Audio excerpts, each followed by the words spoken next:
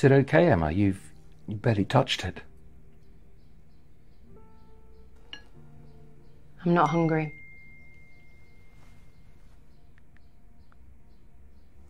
Is it the dinner or something else?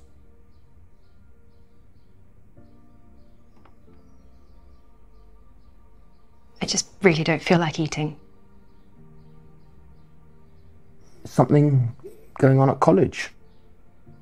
I don't know. I just feel sick all the time. Can you tell me a little bit more? I get these thoughts, Dad. What kind of thoughts? I don't know. It started with exams and now it's everything. The stress of it all makes me feel sick and then I can't eat. Or I feel like I can't. I'm sorry, I just didn't realise. Yeah.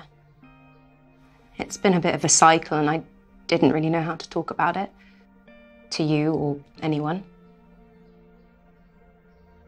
Been going on for some time then, love, has it? For all of this term. Some of last term. And it's just getting worse. That's a long time, Emma. I thought maybe something was up, but I hadn't realised that it had been for so long.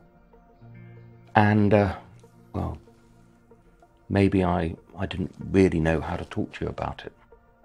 But I think it's really beginning to affect you, especially as you're struggling to eat properly. It's worth talking to someone. I mean, what am I supposed to say? Well, perhaps start by saying that you think you might need a little bit of help. You know, I'm always here and I'm happy to support you, but I am no expert. But I wouldn't know where to start or who to talk to.